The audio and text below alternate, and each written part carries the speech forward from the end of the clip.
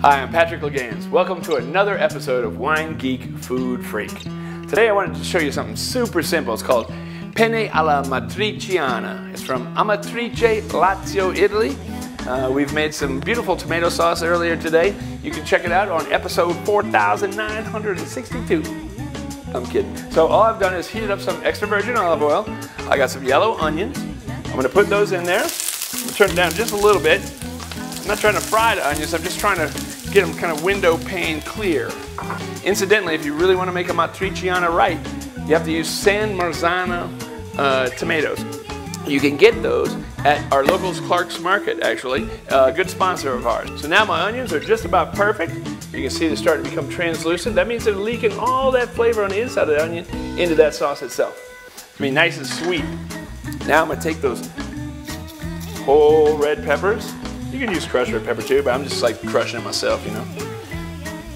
Matriciana is supposed to be a little spicy, so I like using, I don't know, 1.5, 2, depends on how many seeds are in there. All right, I'm gonna toss that around for a second. Now, all I have to do is add my beautiful red sauce that we already made. Now I'm just gonna take my penne pasta. I always use penne rigata.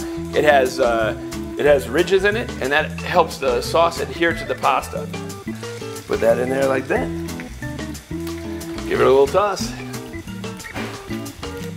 All right, I'm gonna check my salt content. Nice and spicy. A little salt in there. A little sweet basil touch right here. That'll temper a little bit of that heat. That. This is a favorite of my kids. They love this pasta. Super simple. If you've already made the sauce, take you about 5 minutes to make, or as long as it takes you to boil pasta, that's it.